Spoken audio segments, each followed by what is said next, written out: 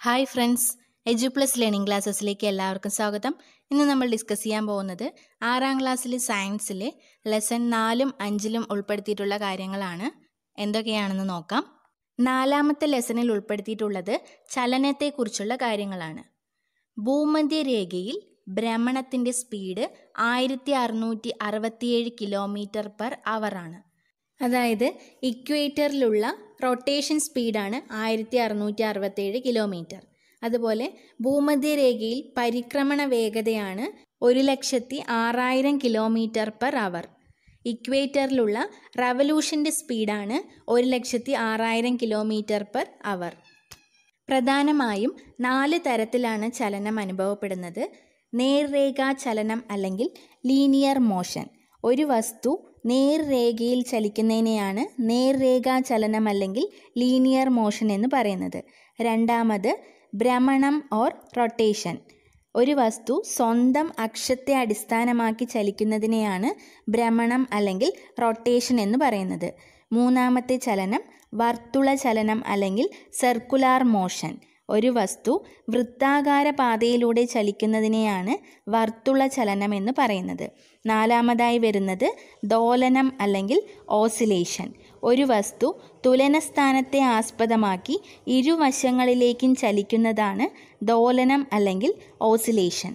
ദോലനത്തിനുള്ള ഉദാഹരണമാണ് പെൻഡുലം, ഊഞ്ഞാൽ, തൂക്കിയിട്ട വിളക്ക്, കാറിൻ്റെ വൈപ്പർ. ഇവയെല്ലാം ദോലനത്തിന് എക്സാമ്പിളാണ്. ഈ ദോലനം തന്നെ വളരെ സ്പീഡിൽ നടക്കുമ്പോഴാണ് കമ്പനം അല്ലെങ്കിൽ വൈബ്രേഷൻ ഉണ്ടാകുന്നത്. ദ്രുതഗതിയിലുള്ള ദോലനമാണ് കമ്പനം അല്ലെങ്കിൽ വൈബ്രേഷൻ.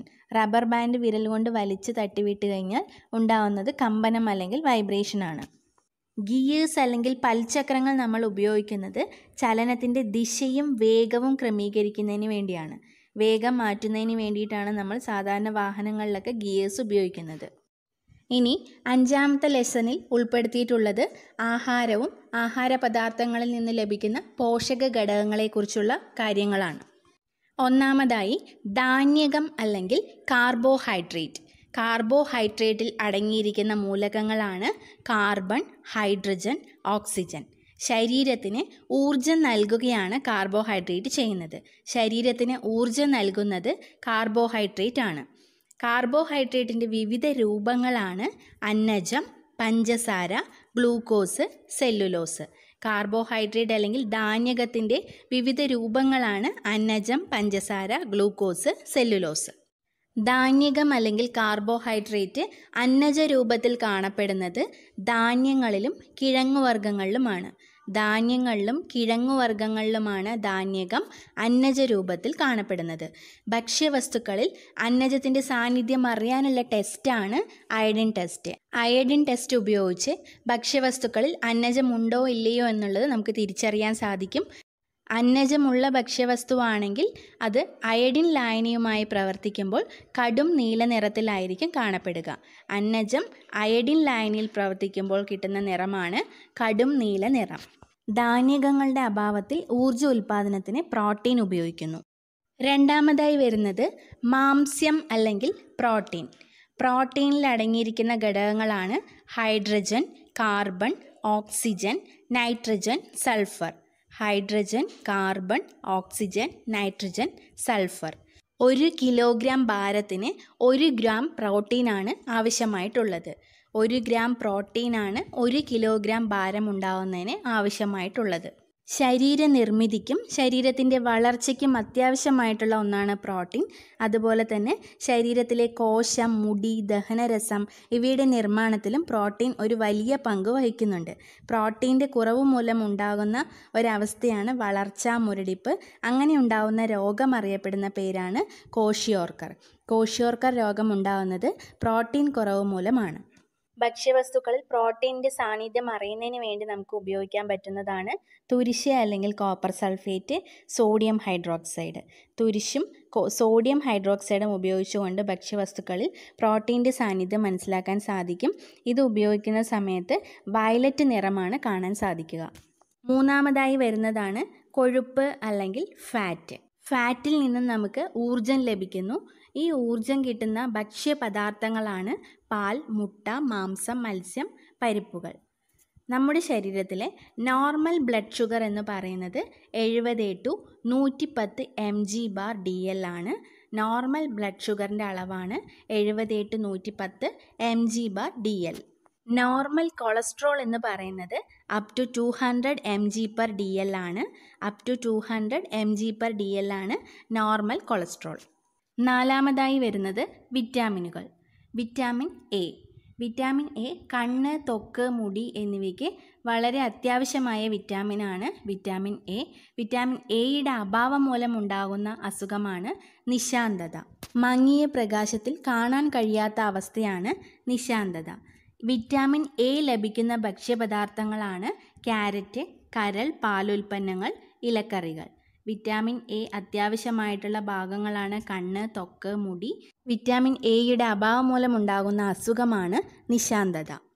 വിറ്റാമിൻ ബി അടങ്ങിയിട്ടുള്ള ഭക്ഷ്യപദാർത്ഥങ്ങളാണ് തവിട്, മുട്ട, പാൽ, ചേമ്പില. ത്വക്കിൻ്റെ ആരോഗ്യത്തിനും ചുവന്ന രക്താണുക്കളുടെ നിർമ്മാണത്തിനും വിറ്റാമിൻ ബി അത്യാവശ്യമാണ്. ശരീരത്തിലെ ധാന്യകം, പ്രോട്ടീൻ ഇവ പ്രയോജനപ്പെടുത്തുന്നതിനും വിറ്റാമിൻ ബി ആവശ്യമാണ്. വിറ്റാമിൻ ബിയുടെ അഭാവം മൂലമുണ്ടാകുന്ന അസുഖമാണ് വായ്പുണ്ണ്. വായിൽ വ്രണങ്ങൾ ഉണ്ടാവുന്നതാണ് വായ്പുണ്ണ്. വിറ്റാമിൻ ബി അടങ്ങിയ ഭക്ഷ്യപദാർത്ഥങ്ങൾ തവിട്, മുട്ട, പാൽ, ചേമ്പില ത്വക്കിൻ്റെ ആരോഗ്യത്തിനും ചുവന്ന രക്താണുക്കളുടെ നിർമ്മാണത്തിനുമാണ് ബി അത്യാവശ്യമായിട്ടുള്ളത്. അതുപോലെ ശരീരത്തിലെ ധാന്യകം, പ്രോട്ടീൻ എന്നിവ പ്രയോജനപ്പെടുത്തുന്നതിനും വിറ്റാമിൻ ബി അത്യാവശ്യമാണ്. വിറ്റാമിൻ ബിയുടെ കുറവ് മൂലമുണ്ടാകുന്ന അസുഖമാണ് വായ്പുണ്ണ്. വിറ്റാമിൻ സി അടങ്ങിയിട്ടുള്ള ഭക്ഷ്യപദാർത്ഥങ്ങളാണ് പഴങ്ങൾ, നെല്ലിക്ക, മുരിങ്ങയില, പപ്പായ.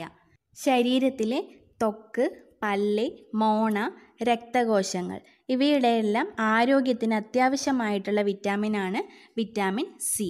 വിറ്റാമിൻ സിയുടെ കുറവ് മൂലം ഉണ്ടാകുന്ന അസുഖമാണ് സ്കർവി. മോണയിൽ പഴുപ്പും രക്തസ്രാവവും ഉണ്ടാകുന്ന അസുഖമാണ് സ്കർവി. വിറ്റാമിൻ സി അടങ്ങിയിട്ടുള്ള ഭക്ഷ്യപദാർത്ഥമാണ് പഴങ്ങൾ, നെല്ലിക്ക, മുരിങ്ങയില, പപ്പായ. ശരീരത്തിലെ ത്വക്ക്, പല്ല്, മോണ, രക്തകോശങ്ങൾ എന്നിവയുടെ ആരോഗ്യത്തിന് അത്യാവശ്യമായ വിറ്റാമിനാണ് വിറ്റാമിൻ സി. വിറ്റാമിൻ സിയുടെ അഭാവം മൂലമുണ്ടാകുന്ന അസുഖമാണ് സ്കർവി. സ്കർവി എന്ന് പറയുന്നത് മോണയിൽ പഴുപ്പും രക്തസ്രാവവും ഉണ്ടാകുന്ന അസുഖമാണ് സ്കർവി. വിറ്റാമിൻ ഡി നമുക്ക് ലഭിക്കുന്നത് സൂര്യപ്രകാശം, പാലുൽപ്പന്നങ്ങൾ എന്നിവയിലൂടെയാണ്.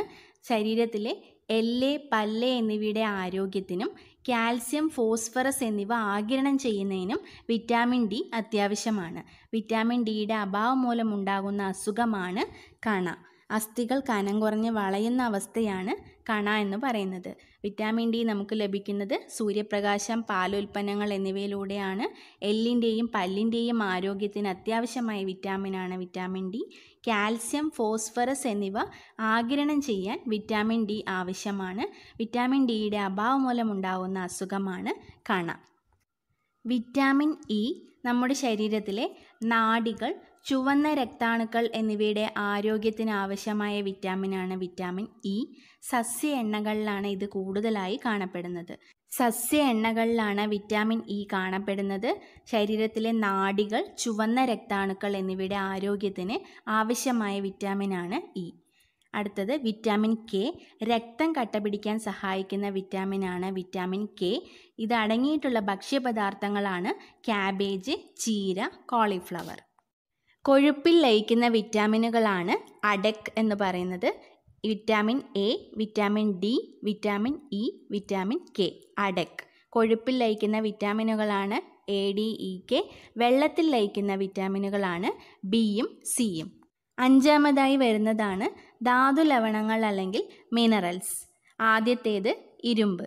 രക്തത്തിലെ ഹീമോഗ്ലോബിൻ്റെ നിർമ്മാണത്തിന് ആവശ്യമായ ഒന്നാണ് ഇരുമ്പ്.